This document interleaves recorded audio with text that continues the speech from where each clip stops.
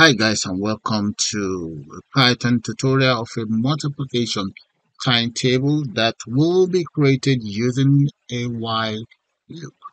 So first of all, I'm going to start by declaring a variable. I just call that key, and I'm going to then enter an integer there, and also I will enter inputs to take in some values, and I will then ask the system to the end user to enter a number to multiply.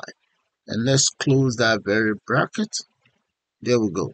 Now the next thing I'm going to do is I will also declare another variable. Let's say I equals the value of 1. Okay, I've just initialized I.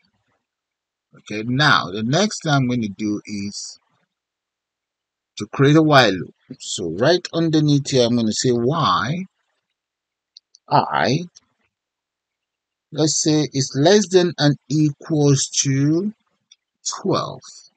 And I want the system to print as follows. Let's say print. That is meant to be for a string character. And this string character that I want you to print is I. Next, I'm going to say plus and enter a speech mark, enter the multiplication symbol, and enter another plus. And I'm going to also enter another string, then call my very first variable here that takes in whatever value you enter, and that is q. And finally, I'm now going to multiply I with q. So let's come in here and say equals, and right in here I'm just going to say I multiply by q. There. And finally, since I'm using a while loop, I'm going to have to increment this by 1. So I will then do that by saying I plus equals 1. Yeah, and that's it. So what I'm going to do now is I'm going to save this. Let's come right here and just say save as. And let's just call it while loop timetable. There we go. Save.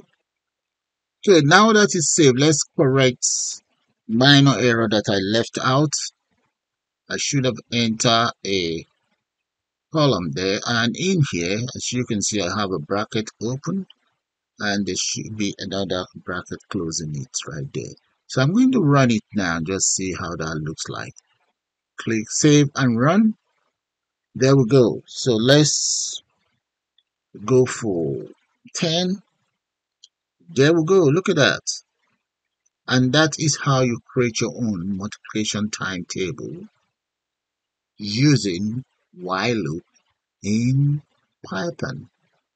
Let me show you guys the lines of codes game there. So with that, guys, I'm calling the end of this short tutorial. And bye for now. And please do subscribe to my channel.